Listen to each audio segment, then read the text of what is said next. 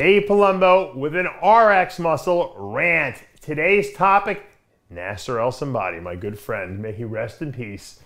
He's always in our thoughts.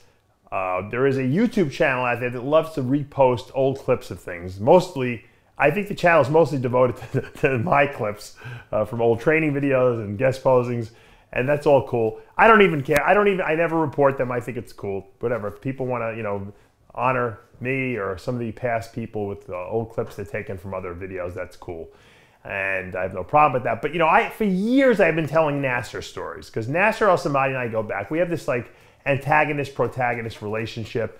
If we were out guest posing together or at a show, we would hang out, we'd be best friends, and then behind my back he would badmouth me like he did to everyone.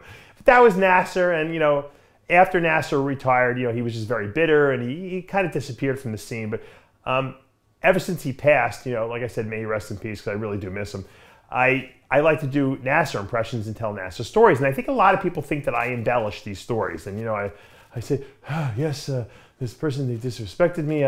These judges, they put the blind guy before me in the lineup, and I am disrespected, and I am so much smarter than these people, and these are dunces, and they are cretins, and they are trying to tell me what to do, and I speak 20 languages, and I tell all these funny stories about Nasser, but people, I think they just don't believe, no one can conceptualize that anyone could be like that. Well, this guy who has this website that puts up these old clips found a clip. Now, you got to remember, at the Mr. Olympia contest every year, they would make the competitors dress in suits for the press conference. And I think before the press conference, maybe right after, they would record little interviews with these guys, and they would take a clip of it, and they would put this little interview clip up before they would walk on stage and do their posing routine.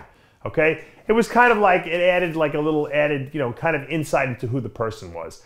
So they must have been filming Nasser for, I forget what Olympia this was, and they have an outtake. I don't even know where this guy got it.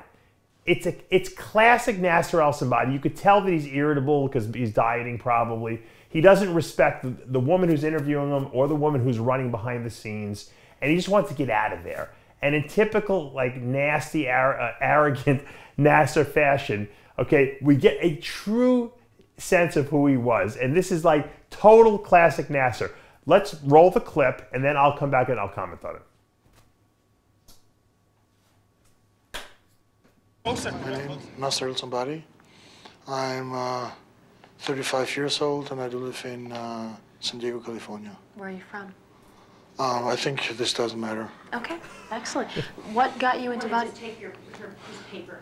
Do you want to hold it? Oh, believe me, what got me in bodybuilding, it takes too much time. I think it's totally unimportant. Okay. You're just rubbing the papers while your hands. You'll do it right there. Thank you. Thank you. What got you to the 2001 Mr. Olympia? I would actually like to say rather something else if you let me talk, okay? Please. Okay, I can start talking? Yes. Well, I don't know.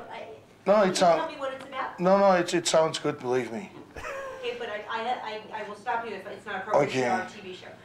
Okay, this is my 9th Olympia qualification in a row.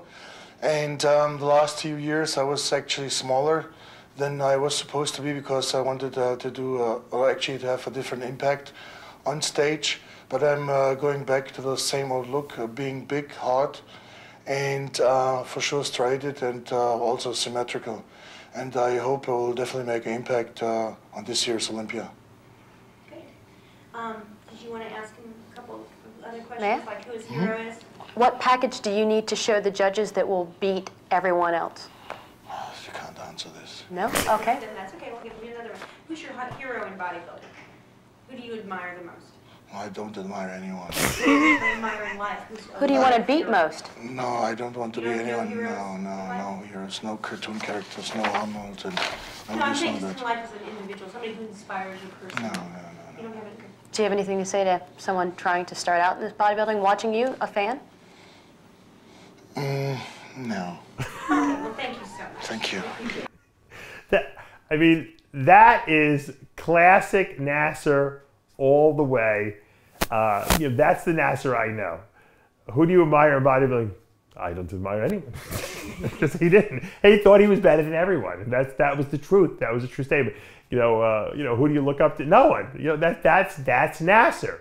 That's the Nasser I would hang out with. And if we were at a show and fans would come up to him and say, Nasser, what's the secret to dieting for a show? He'd be like, I eat French fries, I eat French fries. And he would just be condescending to people. And it would be like he was disgusted that people would ask him such a simplistic question, what he felt to be, above his, intellectual level, or below his intellectual level, I should say. And that was Nasser. And I mean, I don't know where this clip came from. It is a gem. I know Nasser comes off really bad in this clip, but he's in a very bad mood, obviously. He's hungry. They're making these guys do interviews. Nasser never really respected women too much anyway, so I have a feeling if there was a guy interviewing him here, it probably would have been a little more respectful. Not much, but a little bit more. Every answer he gave was absolutely the truth. That's one thing with Nasser. You always get the truth from him, in terms of how he felt. Now, he might lie about other things about, hey, Nasser, did you hit on my girlfriend when I went to the bathroom? I don't know what you're talking about. No, she is probably making things up because, she is trying to get into a fight with you and create tension. And he would make up a whole crazy cockamamie story. But that, little clip was probably one of an enormous amount of stories that probably people could tell. If I got, my friend Josh Friedman here, he hung out with him. If I got, probably guys backstage who were with Nasser at the time, competing against him. I guarantee you, Lavroni. I remember Lee Priest told us a story about how they were overseas and they were, I think Paul Dillette and Lee were eating French fries and burgers. They had just said, all right, you know what? We competed 5 times already. We had enough of this. And they sent a piece of cake over to Nasser, at a restaurant. And Nasser lost his mind. He was like, who would send this cake to me? I do not understand it. Oh, those guys over there? Oh, very funny. Ha, ha, ha, ha. You guys you have the IQ combined. It is less than mine. And that is why you're doing juvenile pranks like this. And that was Nasser. And you know what? When I watched that clip, I have to tell you what I thought to myself is, I said, Nasser, you bastard. Why did you leave us so early? You could have been great. A great commentator, a great social media person. I probably would have been battling with him constantly, I'm sure, on social media because he would have been jealous and he would have been going after me and saying stuff about me and I would have had to get him on. But it would have been great. We missed the best of Nasser. Nasser's best wasn't on stage. His best would have been off stage because he had such a wry sense of humor. He's sarcastic. And he had a photographic memory. He knew every freaking detail from every encounter he ever had with anyone. He would tell me stuff that we did, 5 years earlier. I'm like, how did you remember all those details? And what the conversation was with some girl that he said, and a comment he made to a waitress, and a guy the comment he made to a guy in a car. He was in the back seat. I'm like, Nasser, how do you remember that? He had an absolutely photographic memory. So the truth is that sometimes people's greatest talents are lost because they don't understand and nurture those talents because they're too caught up in themselves and they take themselves so seriously.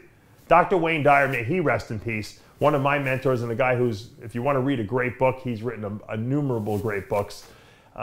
He said it best, don't take yourself so goddamn seriously.